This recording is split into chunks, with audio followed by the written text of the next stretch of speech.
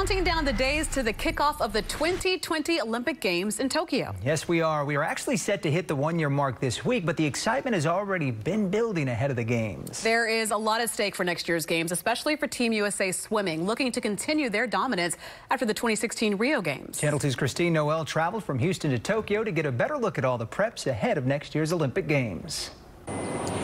Good evening and greetings from a Monday afternoon here in Tokyo, Japan. I'm Christine Noel along with my friend Adrian, who's behind the camera here. We made the journey last night to Tokyo, Japan, and if you can believe it or not, we are now exactly 1 year out from the 2020 Summer Olympic Games right here in Tokyo, and we traveled here to get a little progress report to see how things are shaping up. We're going to be meeting with the Olympic Committee to talk about how the Olympic venues are looking, as well as Olympic Village. We also wanted to show the vibrancy and the flavor of this amazing, booming city. You can watch my reports on Facebook and Instagram at KPRC2 Christine, and of course you can catch our reports right here on KPRC Channel 2 News. All right, there you go. As she just mentioned, you can see more of Christine's trip all week long on our social media accounts and online at click2houston.com.